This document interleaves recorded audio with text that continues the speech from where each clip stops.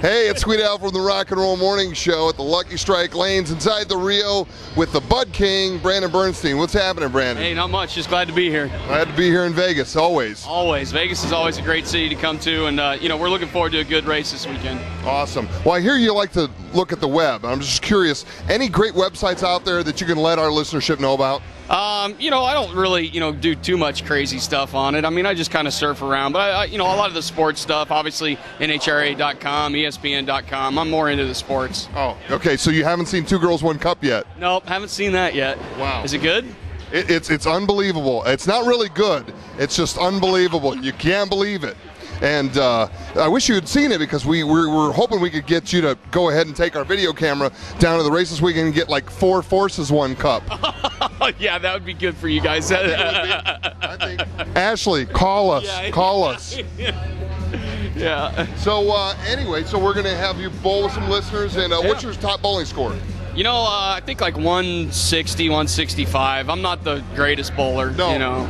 Yeah, I mean, 165. But you do it for fun. But you're the Bud King, so you gotta be able to take it easy. Yeah, definitely. I mean, we race 334 miles an hour. I mean, I don't throw a ball that fast. Well, so let's ask you about your worst crash ever. I know you had a really horrible one a couple years ago. Let's go ahead and recap that, unfortunately. Yeah, that wasn't too good. That was my rookie year in 03, and just got out of control, just trying to pedal the car, and it just wouldn't respond.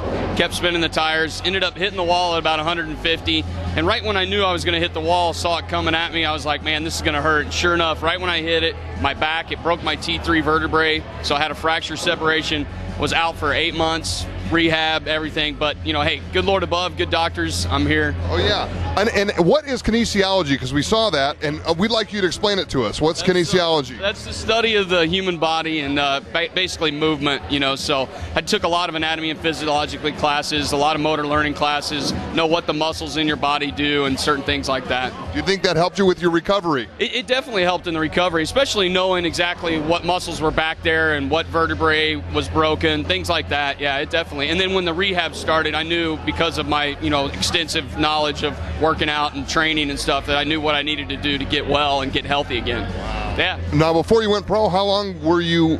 Did you race with your? I mean, did you have your dad? Did you work out with him? I mean, did he give you tips and all that stuff? Yeah, it's really weird. I didn't drive anything as a kid growing up. All I did was play sports and mainly soccer.